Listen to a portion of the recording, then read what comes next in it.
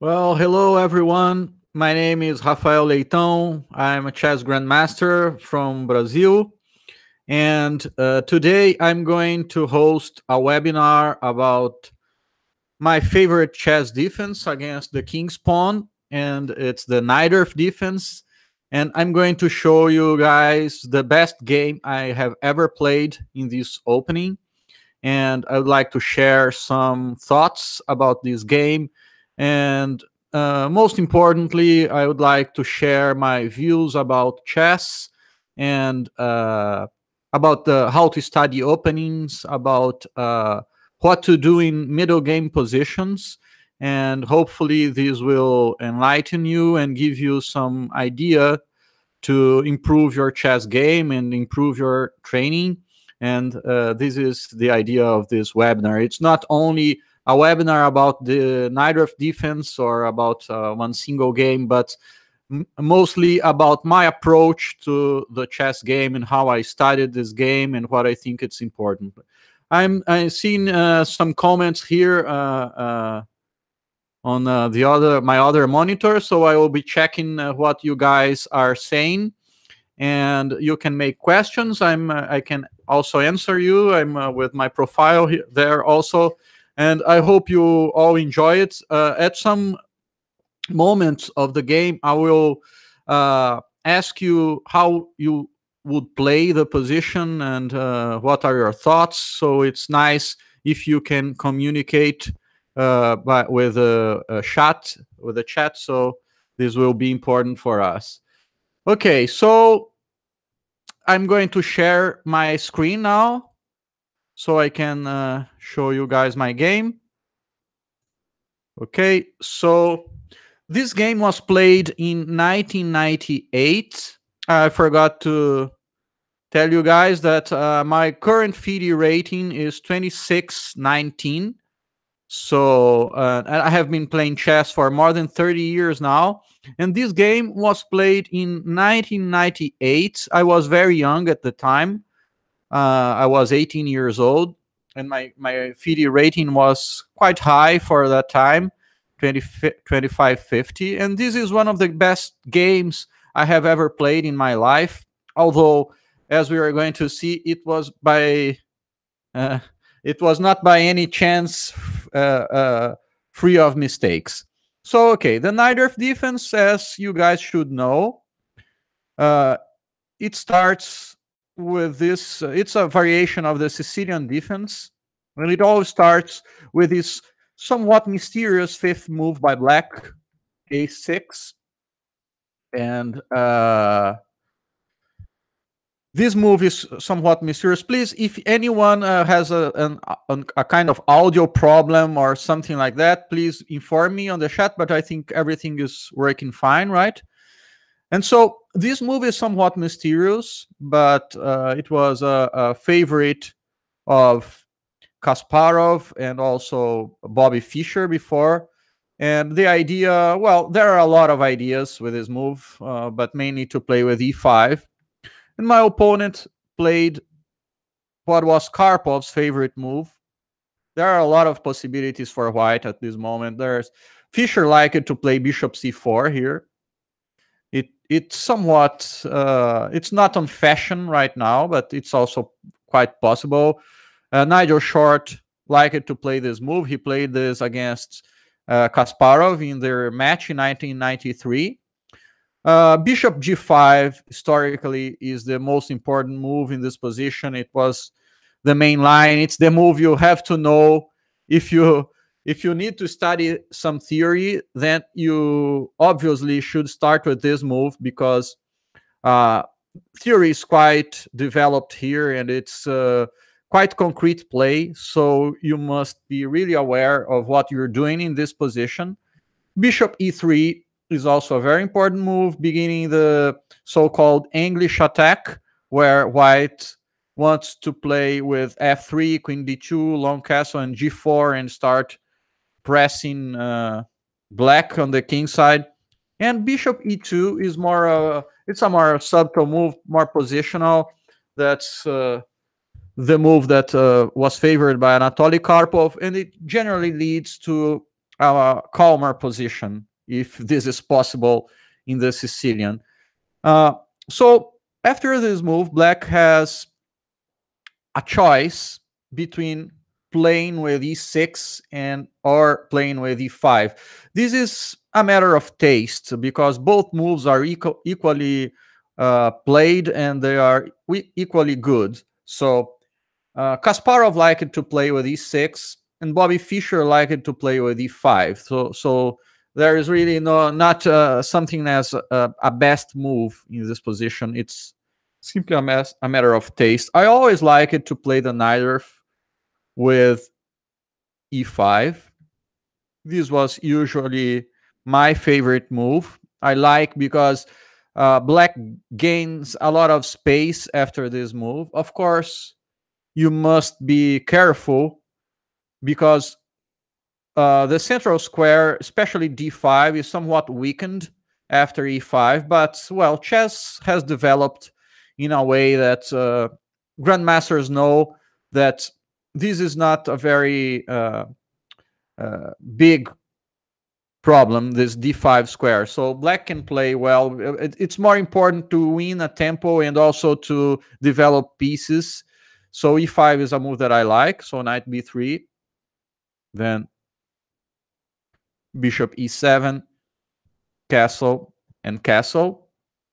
So this is a normal development moves. And now my opponent played this cunning little move, king h1. Obviously, it's not the most natural move ever, if we can say it. Probably moves like, especially bishop e3, are much more natural. But of course, theory has developed a lot. King h1 is also a clever move because basically what white is doing is he plays an useful move while waiting for black to show his hand, because black has to decide on his development right now. So I must decide whether I'm going to play with my bishop to e6 or if I'm going to play with b5, especially. These are the two most common developments for black in this position. So, for instance, if I go here b5 at this moment, then white's idea is try to punish me for this expansion in the form of playing a4 here. And after the natural move b4, white goes knight d5. And this is a very difficult to evaluate position. Because if black takes here, which is the most natural move, queen takes d5, I'm forced to defend my rook on a8 now, and so my only move is rook a7. He goes bishop e3, bishop e6, and queen d2, for instance. So this position can be slightly unpleasant for black because my queen side is somewhat weakened. So, okay, of course, nowadays with computer chess and with chess engines, we can more or less observe that nearly everything can be played somewhat. So white's advantage is not big, but okay, nowadays in the openings, it's very hard to achieve an advantage. So anything that is a small plus or a small pressure is enough for you to play. So this is the idea for white with playing king h1, inviting black to play the natural Najdorf move b5. Also, black can play here bishop e6. This is also a natural move. And now white's idea is to play f4.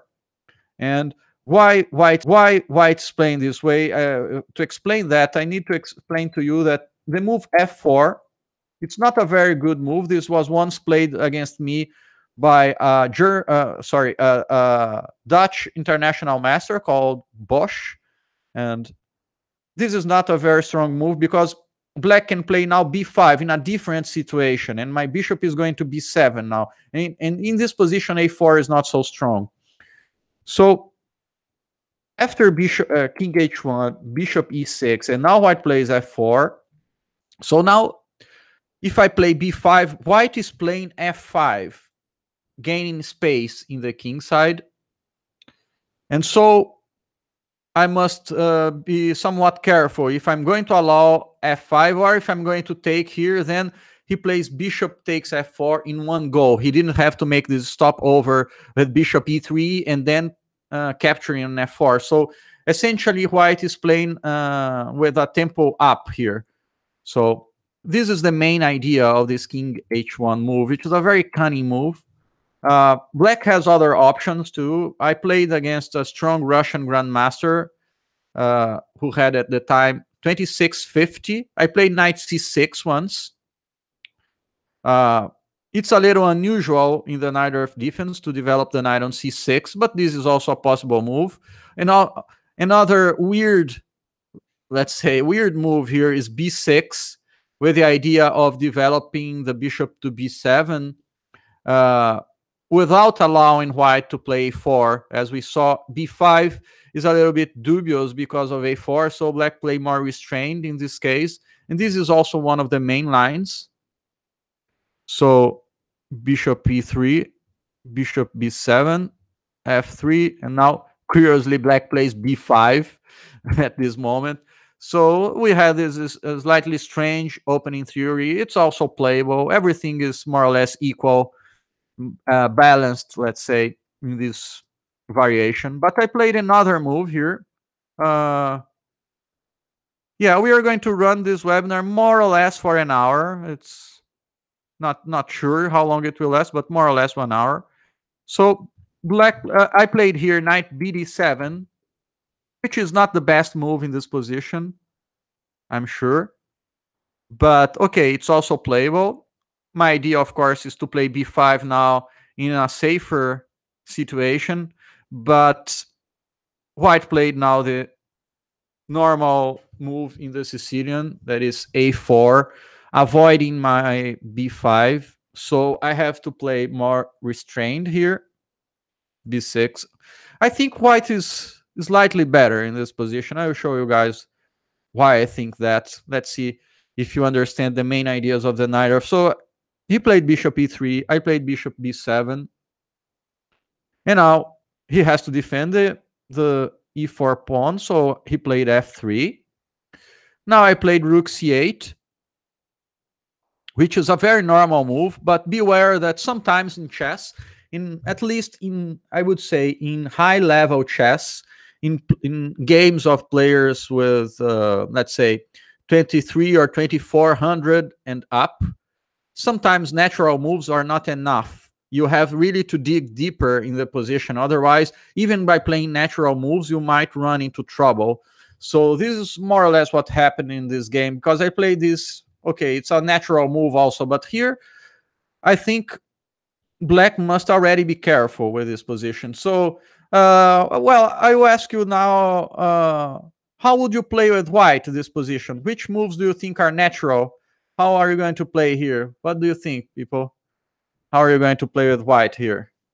Any ideas?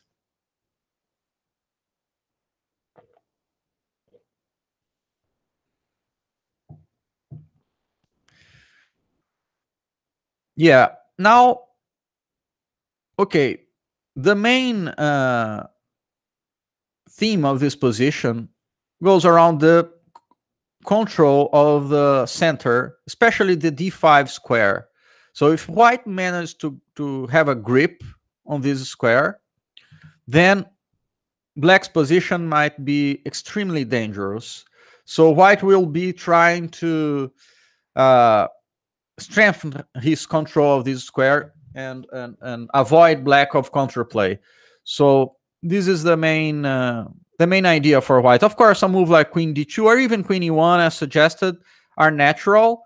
Okay, they could be played, but I think white has other more interesting possibilities here. So one move that was played later, 2 years later, I think, the strong player Yakovenko played knight d2 in this position, with the idea of bringing the knight to c4. This is a very deep move. It's a very interesting move. But My opponent played what I think it's also a very strong move. Well, g4, I don't like this move. Is white is not ready for that with a king on h1, so this would be a positional mistake. But one chess concept that I like for positional chess and for play in the middle game is what I call uh, well, I call it in Portuguese like a mini plan. I'm not sure this word exists in English. I'm sorry. I'm not, of course, as you have already noticed, I'm not a native English speaker. So I don't know how can I translate if I can say it a mini plan or a small plan or whatever. But basically, this consists of plans with 2 3 moves ahead, and this is what mainly happens in the middle game when a grandmaster is playing. So forget about these uh, early ideas, the ideas that were disseminated in some books in the 70s or 60s, that a grandmaster should make a plan that will last for all the game, and this plan consists of 5 6 steps or something like that, because this is a complete lie. This is not something that happens. Most plans in chess, they consist of 2 or 3 moves ahead. So for instance, here in Yakovenko, as we saw, he made a plan of 2 moves. He wanted to improve the position of the knight on b3, so he played knight d2 followed by knight c4. Okay, this is a small plan. This is interesting. Okay, so what else can white play here? My opponent played a very strong move also. He played rook f2, which at the moment he played, this was quite surprising for me, but as I later understood, this is a plan favored by the great Efim Geller, very strong player with the white pieces in the Sicilian defense. And okay, this is also a 3-move mini plan. His idea is rook f2, followed by bishop f1 and rook d2, getting a firm grasp on the d5 square, and basically putting black on without counterplay. That's his main goal in this position. So this is a very, very strong plan to leave black without counterplay. So I kept playing more or less natural moves. So this was not a good thing, but until I noticed the danger. So he played bishop f1. Then I played queen a8. And then he played rook d2. And I played here a waiting move, like h6, because I knew more or less how he was going to play here. So does anyone know what is the typical maneuver for white in this position? What do you think? Another secret for middle game play is to be able to recognize patterns. So you have to be very good at pattern recognition, and you only understand this, you only get better when you see a lot of games, model games, and you know a lot of pawn structures, and you have seen many games from different openings. Then you are able to recognize patterns more quickly, and then find good solutions, and even play blitz better. So here my opponent played a move that is a typical pattern for white in this position. So anyone has an idea here?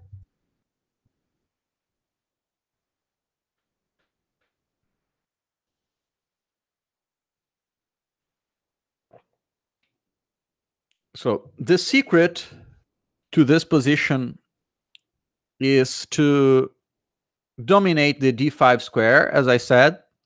So here white has a typical maneuver to improve control of this square.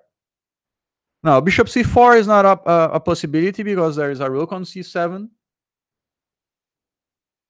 Yeah, 92 with the idea of playing c4 was suggested, but c4 is going to be undefended anyway. Any more ideas here?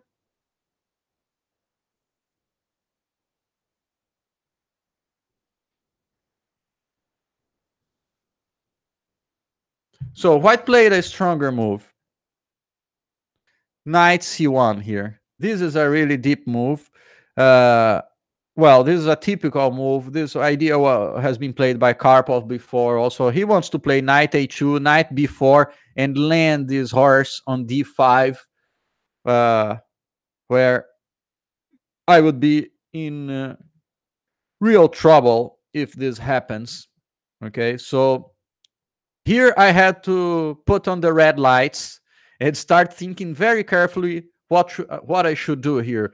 One of the advices I had from the great late Mark Dvoretsky when I went to train with him in Moscow is that you have to be very careful when you see that the trend of the game is going badly for you. So you cannot sit and wait passively in a situation where normal moves are going to land you into trouble.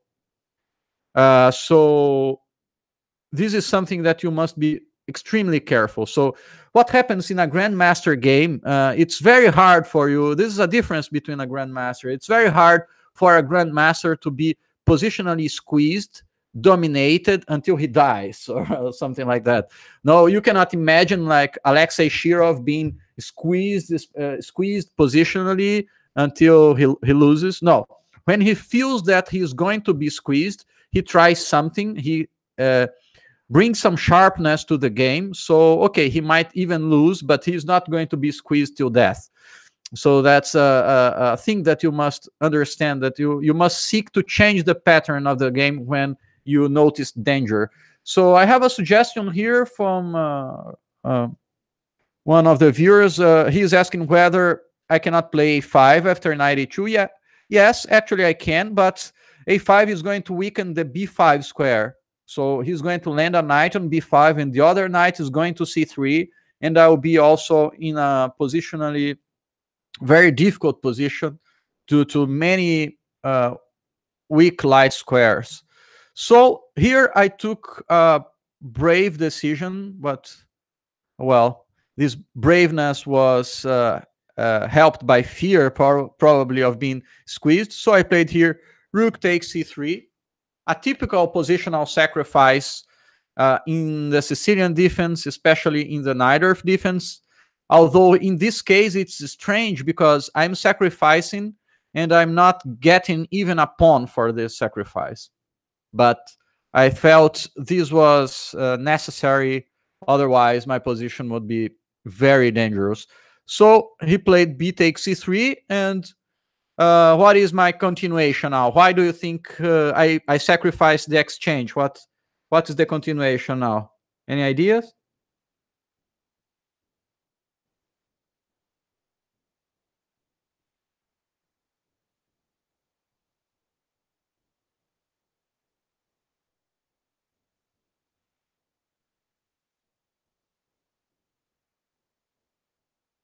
Hmm.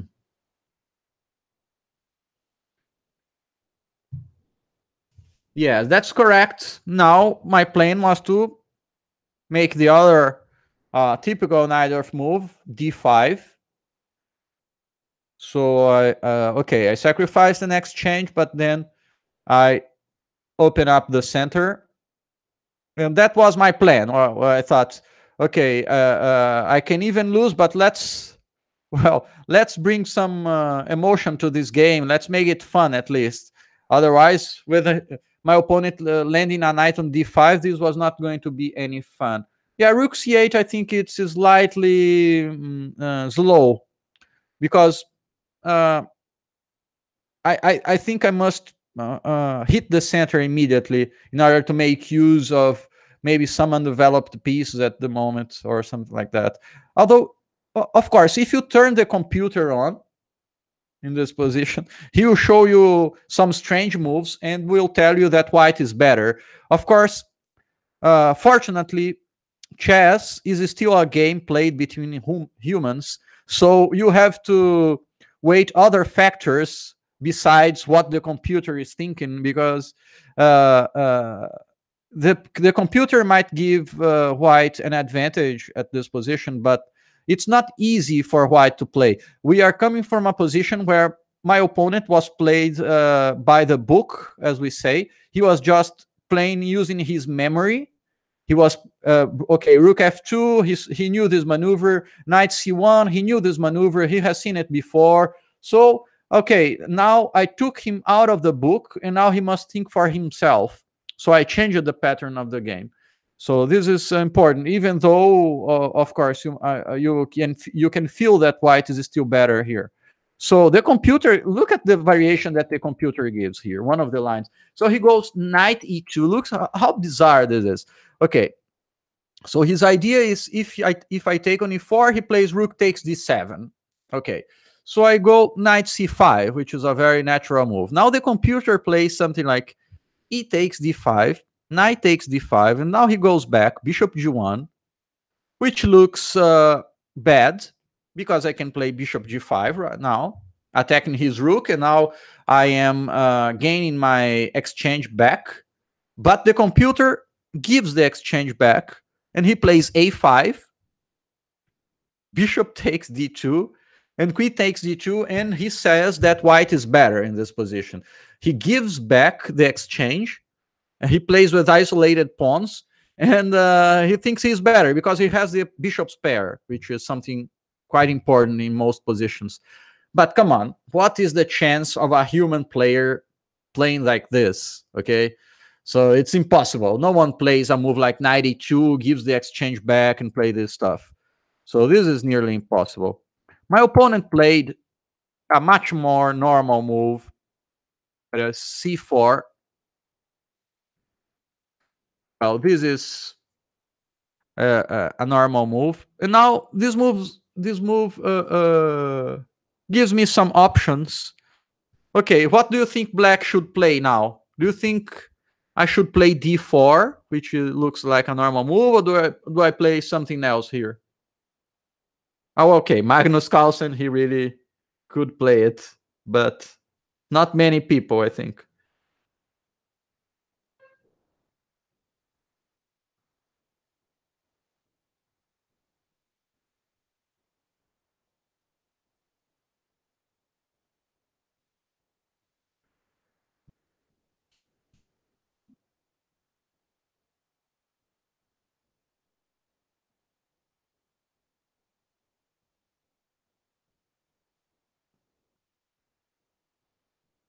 Bishop b4. No, bishop b4 is not a good move because white plays c takes d5. And when you play bishop takes d2, I just give the exchange back, but I win a pawn and the position is winning. Yeah, d4 looks very normal. I was somewhat tempted to play this move. Okay, he goes back. Well, I thought about playing this position, but of course, I knew white was better. I have some compensation. The position is not lost, but I was not overly happy playing this position. I wanted to make even more fun.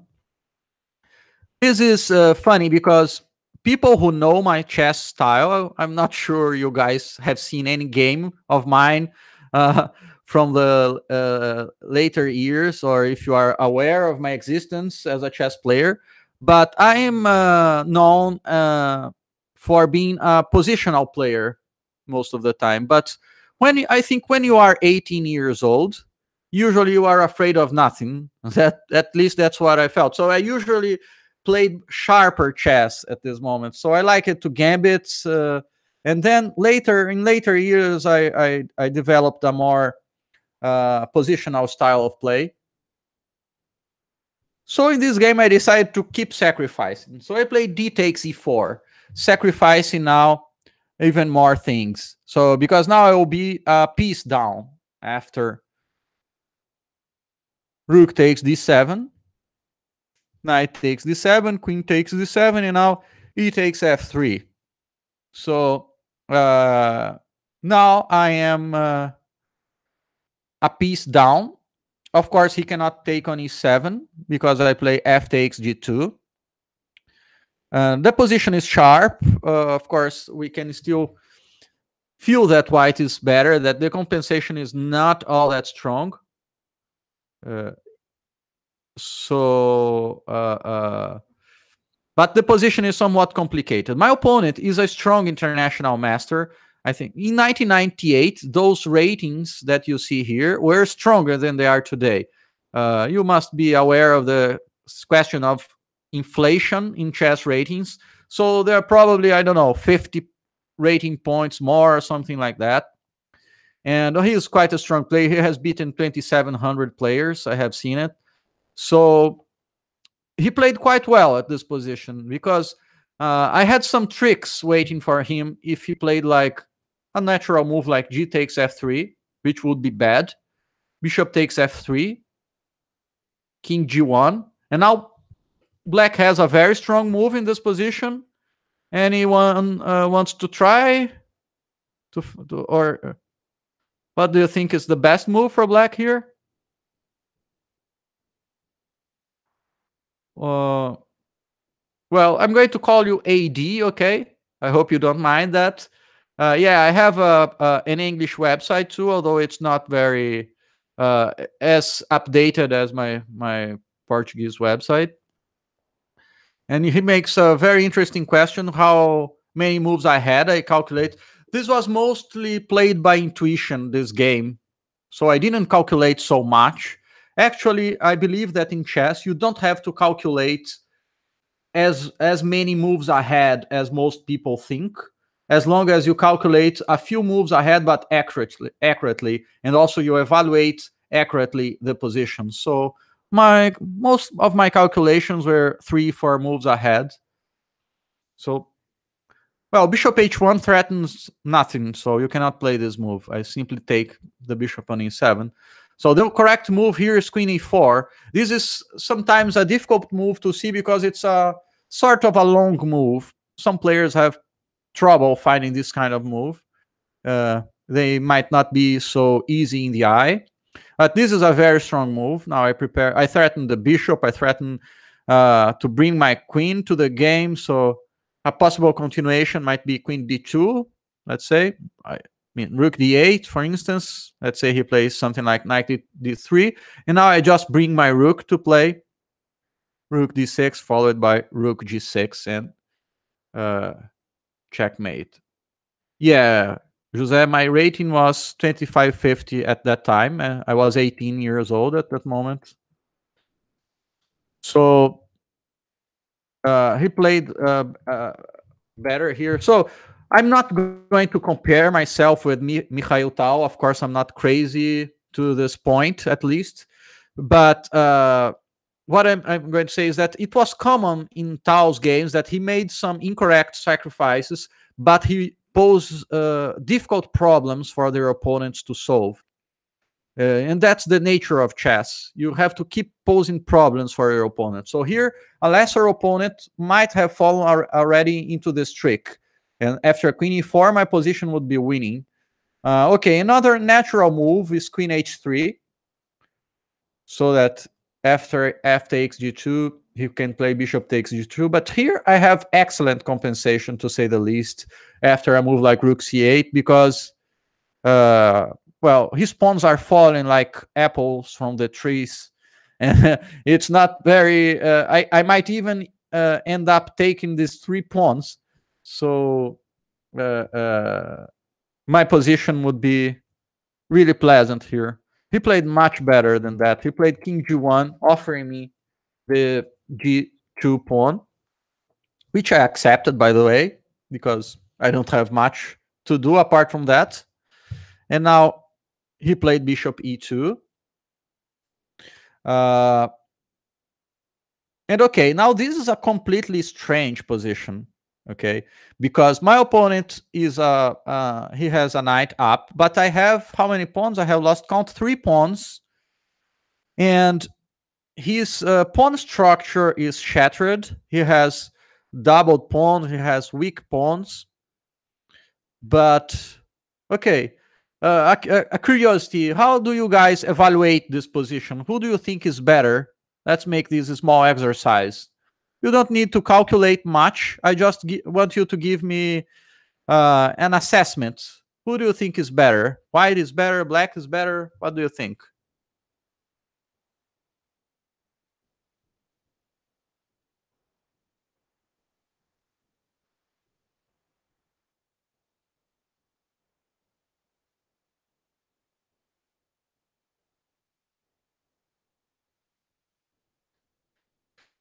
Well, so AD thinks black is better.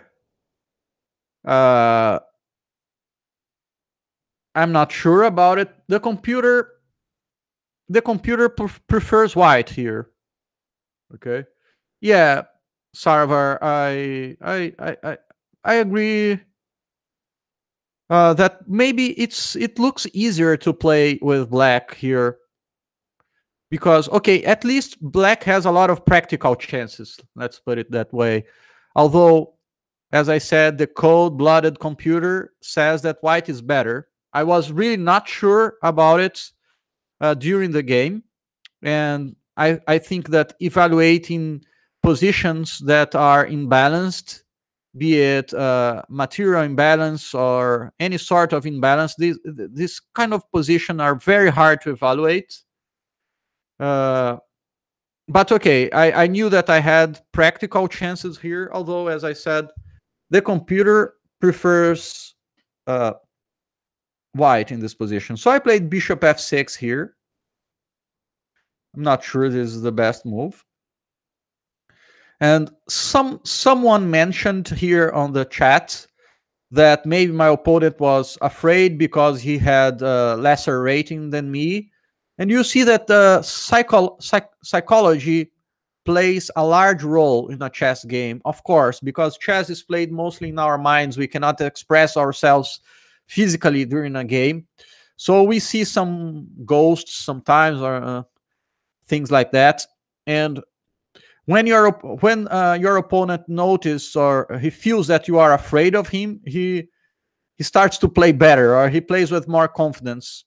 This is going to, in a small part, play a role in this game because my opponent here played queen g4. I don't think this is the best move. The computer likes rook b1 here. And this, well, this is a very natural move, to be honest. Uh,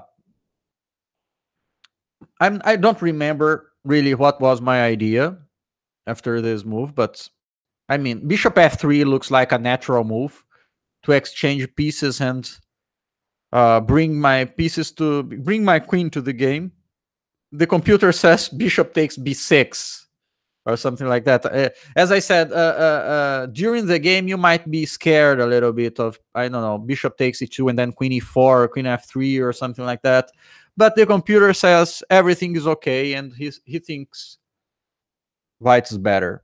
Who am I to disagree with the machine? But I think the position is not so easy to play. My opponent played queen g4. Then here we are going to have this small psychology, I mean, problem. This what is going to happen in the next moves because white is threatening to play bishop takes h6 at this moment.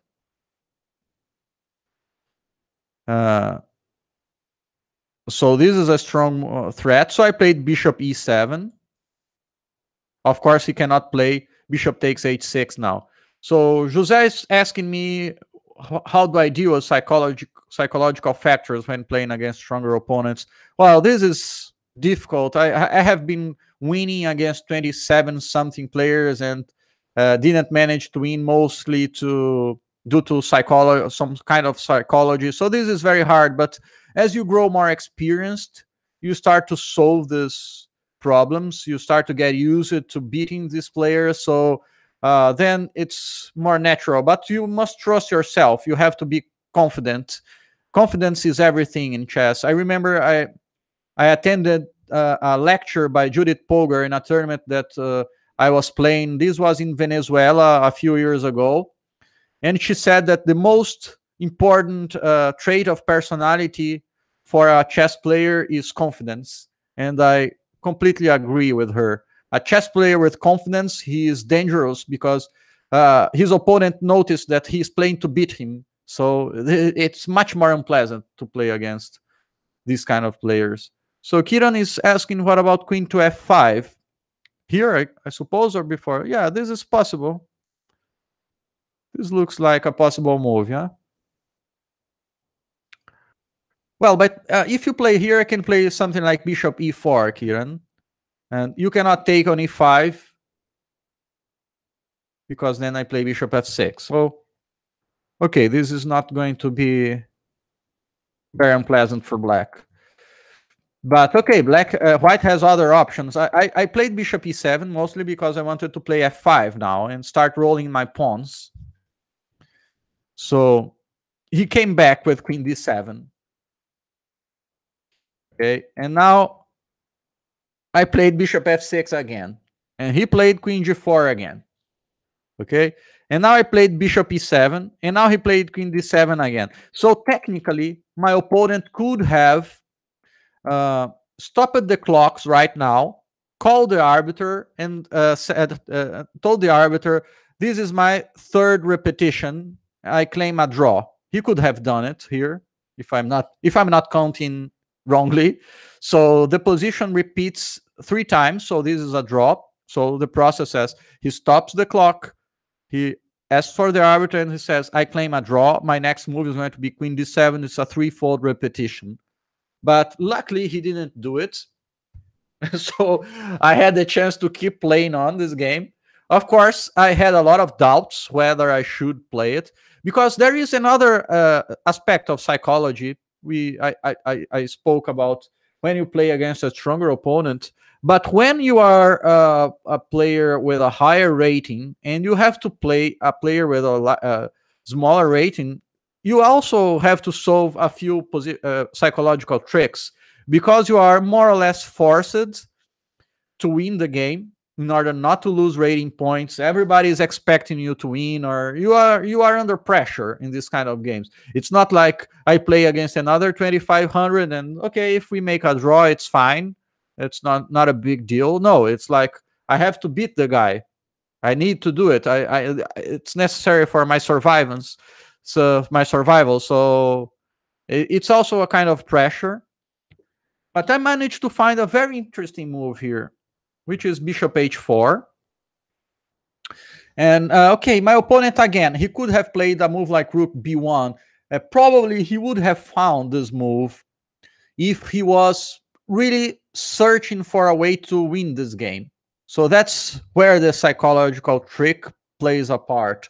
If he was actually looking for a way to win the game, he would think of a way not to repeat moves, and then he might find this move. And as I said, the computer thinks white is better.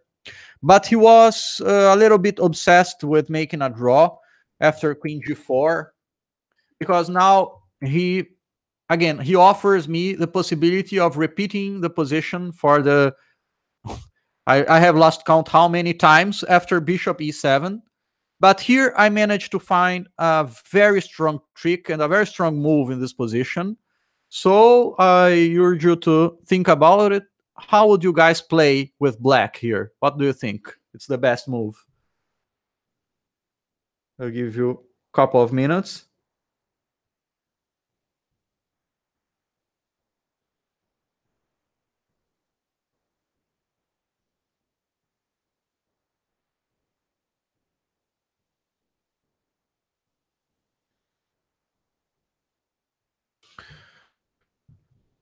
No, f5 loses the bishop on h4. Huh? Yeah, these three babies are rolling, but without pieces, I cannot do much, Dragon. So you have to beware.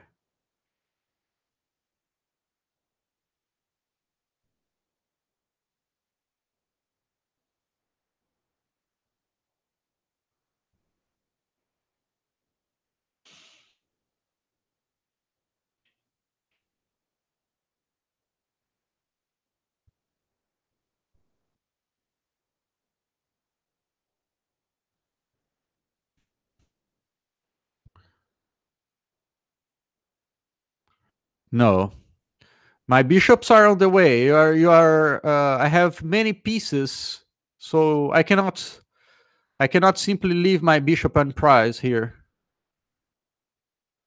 So I didn't even consider this move because I cannot really give a whole bishop just to make my pawns go.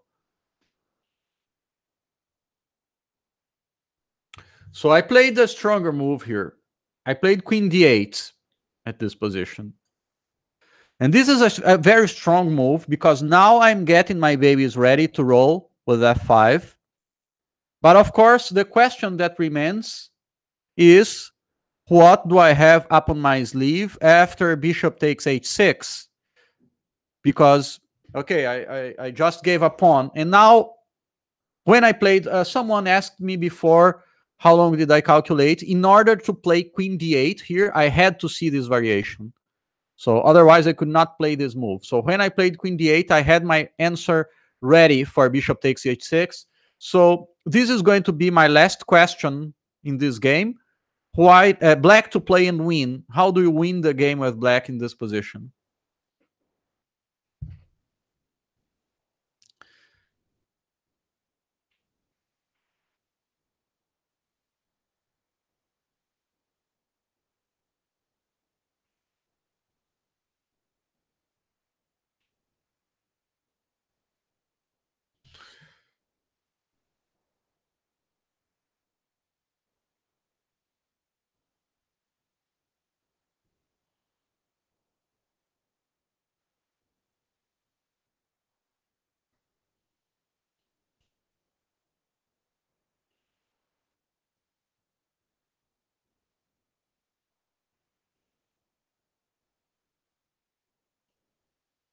No, queen d4 check is not possible. White has a queen on g4.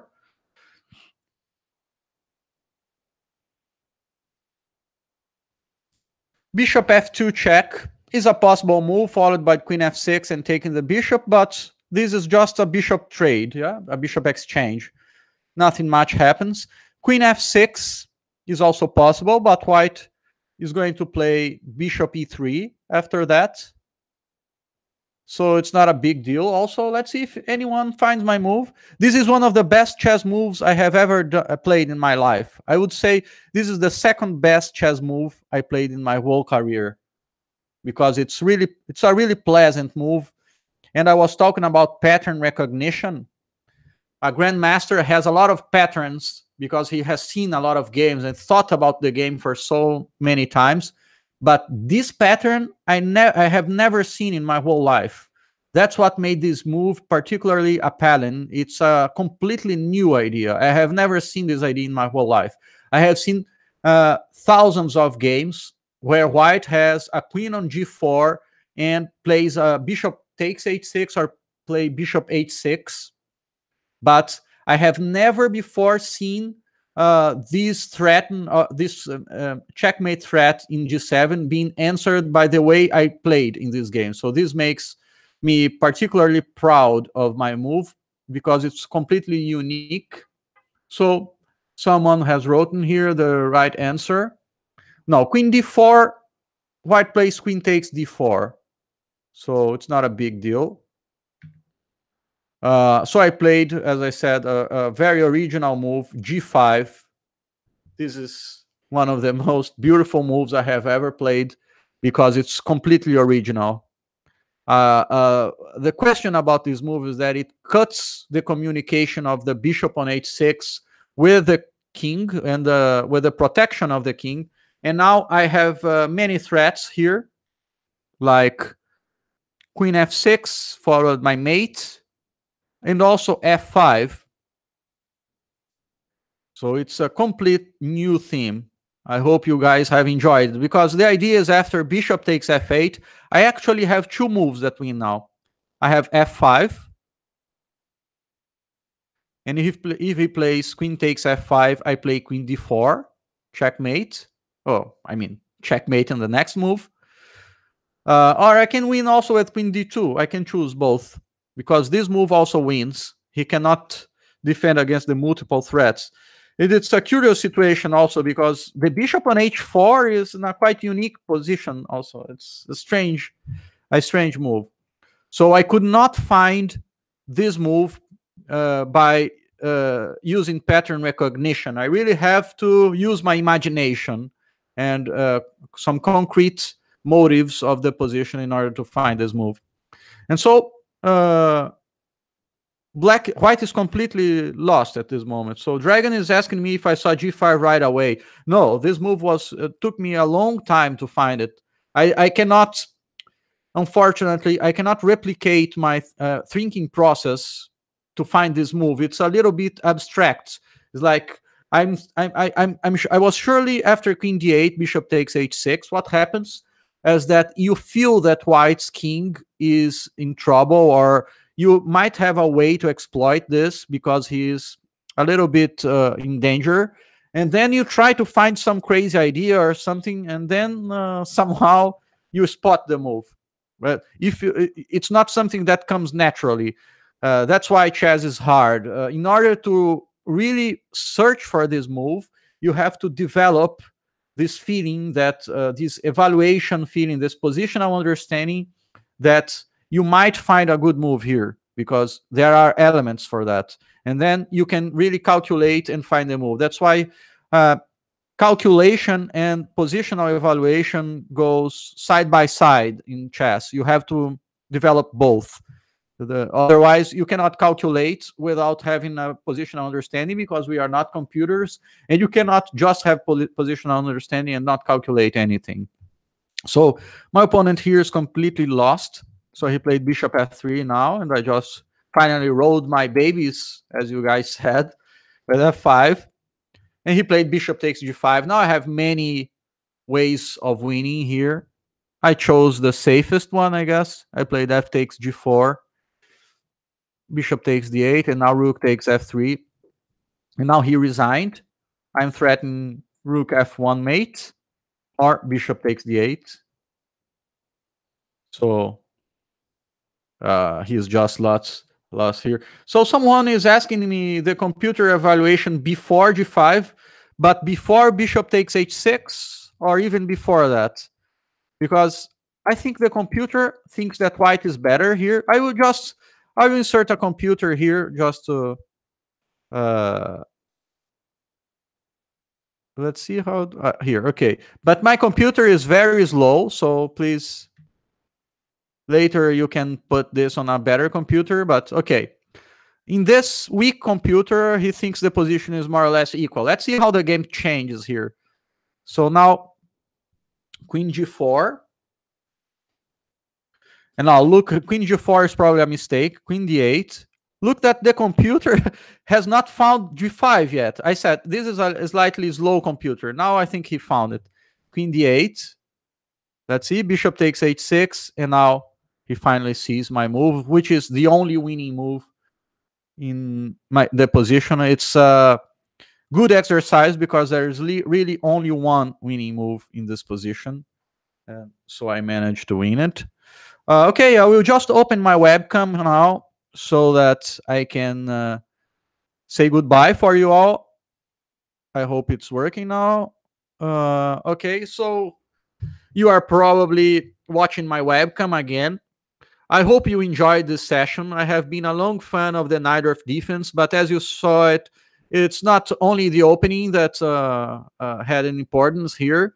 I hope you enjoyed some tips about how to play the middle game, this idea of pattern recognition, of searching for a move and evaluation and all these things, typical maneuvers, and so on.